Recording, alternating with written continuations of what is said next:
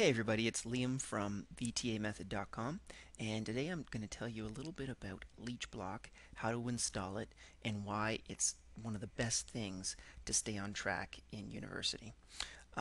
So, if you punch in LeechBlock on Google, you're going to get this link.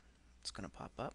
If you click on it, it's going to take a little while to actually get there, and you're going to get into the Firefox add-ons. By the way, you actually have to have a copy of Firefox to use this program.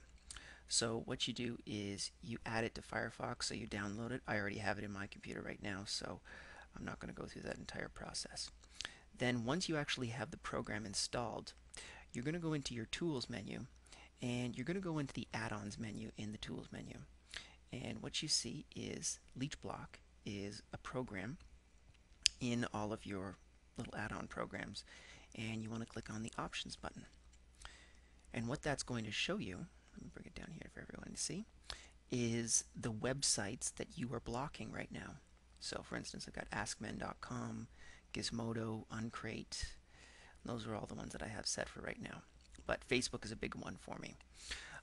Facebook I need access to sometimes, but if I completely unrestrict Facebook, I can be on there for 1 to 2 hours a day.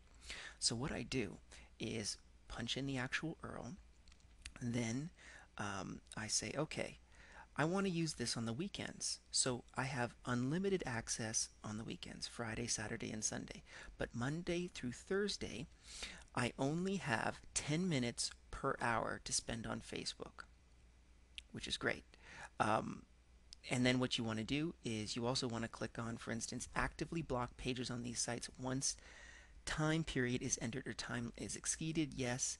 Then this one is very good too. Prevent access to options for this block set at times when these sites are blocked. That means that you actually can't go into the settings and change them if they're during the set block times. That's really useful if you're really want to procrastinate or you really want to talk to somebody on Facebook, but you should be getting back to work. So that's it. My name is Liam Martin, and if you want to check out more, go to www.vtamethod.com/blog. My full blog's there. Thanks a lot.